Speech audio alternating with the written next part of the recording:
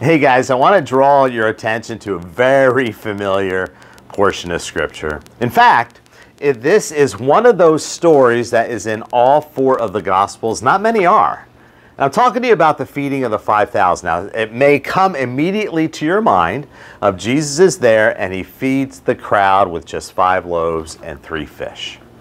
Now, their story is centered around that food and the feeding, and it's a miracle in and of itself. But I want to draw your attention to maybe a little nuance in this story. And again, we can cover this 1,000 different ways. But the one that I want to talk to you about is I want to talk to you about the disciples in that time, in that moment, and what they did and what they didn't do. It's going to be a really quick one. But the story tells us that late in the afternoon, the disciples come to Jesus. It's a remote place. It's getting late. And the disciples say to Jesus, send the crowds away so they can go to nearby farms and villages and buy something to eat. And Jesus says, you feed them. And they said, with what?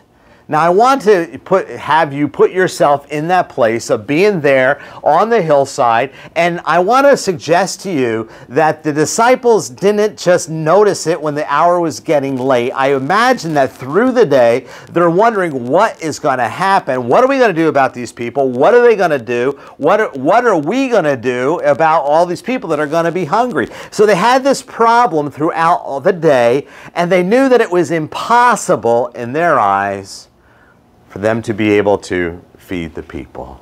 At the end of the story, we find out that they all ate as much as they wanted.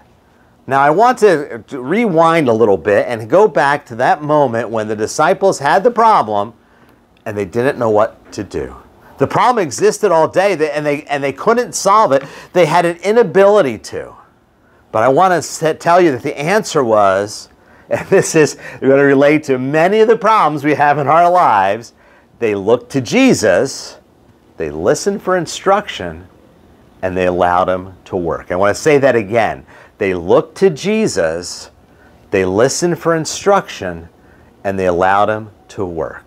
When they finally got to the place where they had this problem, they brought it to Jesus, they looked to him, listened to what he told them to do, and then allowed him to work, and everybody was able to have the food that they needed.